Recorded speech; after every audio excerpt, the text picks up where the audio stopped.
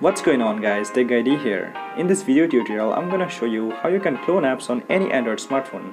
Let's get started.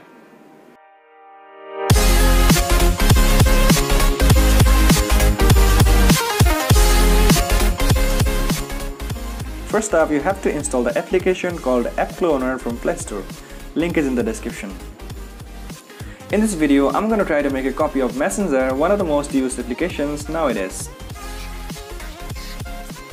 After installing App Cloner, just open it and find the app you wanna clone.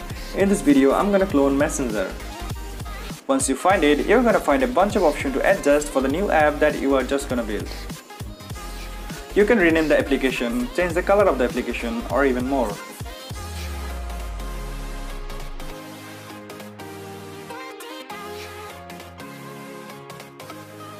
Once you're done, you'll see a blue tick mark on the screen. Just tap that and it will start cloning your app. Here we go.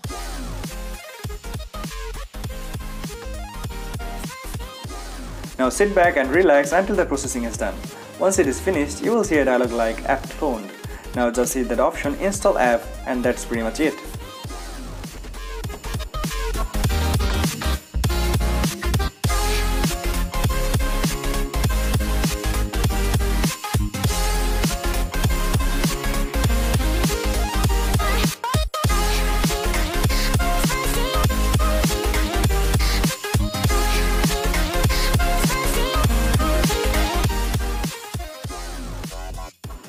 After completing the installation, open the new app and log in with your data.